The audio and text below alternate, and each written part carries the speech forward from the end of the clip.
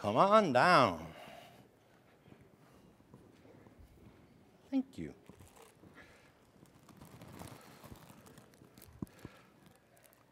Happy Valentine's Day. Happy Valentine's Day. Is today Valentine's? No. Tuesday. Happy Valentine's Day. One of our church members brought these for you kids. Isn't that nice? Happy Valentine's Day. Happy Valentine's Day. Happy Valentine's Day. There you go. Happy Valentine's. Cool, cool. How are you, Darcy? Good to see you. Where are you, buddy? Who hasn't got any yet? All right. Benny boy. There you go. Tracy. Okay. There you go. Great to see all of you. Man. Everybody got them? Okay. Ray, right up here if you want somebody.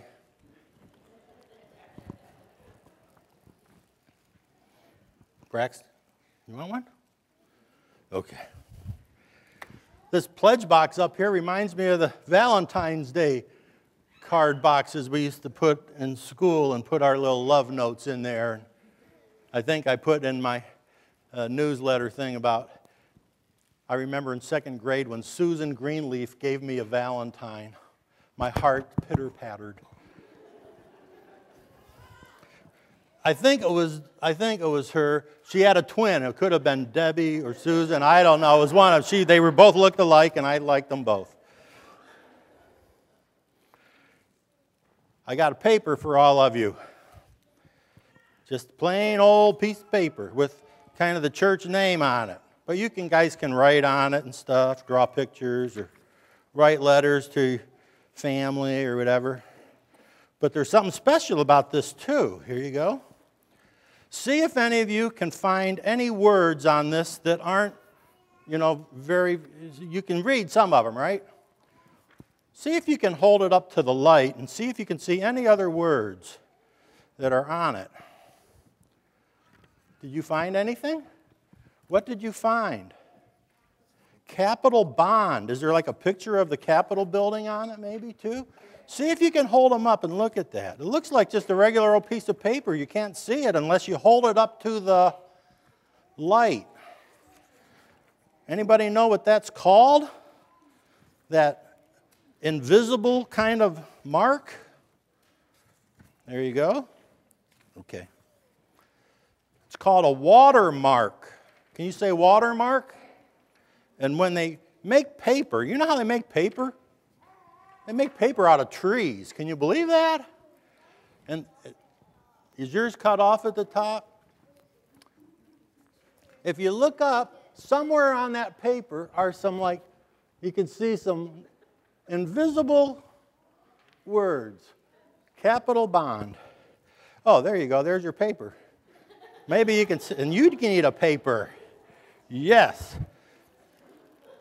And when they make paper, it's out of wood and stuff, but they squish it down and grind it up, and then they put water with it and make it real flat. And then for nice paper, they put a little stamp on it that says some kind of a bond or something, some kind of bond paper to show that it's nice paper. And it's called a watermark.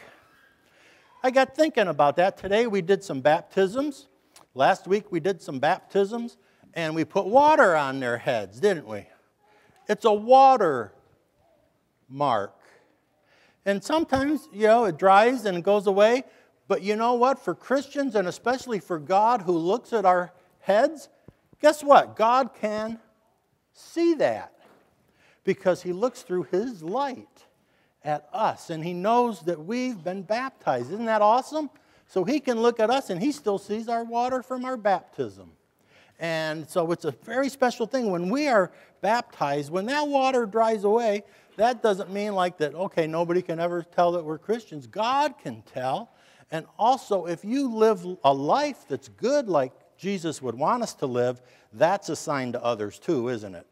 And so sometimes we may even forget that we've been baptized and we're Christians. So we need to look at God's light and go, oh yeah, I've been baptized. I've got a water mark, right, from baptism.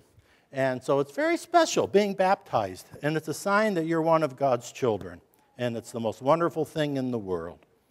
Okay. Oh, well, I didn't get it. Oh, I am so sorry. Now you can have the joy of looking at the light. Let's bow our heads for a prayer. Lord, thank you so much for this day. Thanks for this time to be together. Thank you for the gift of baptism and for the watermarks in our lives and for loving us so. Be with these children and watch over them and their families and keep them in your tender care. Okay, amen. You can go downstairs for Sunday school now. Yeah, or you can go back to your seats, whichever.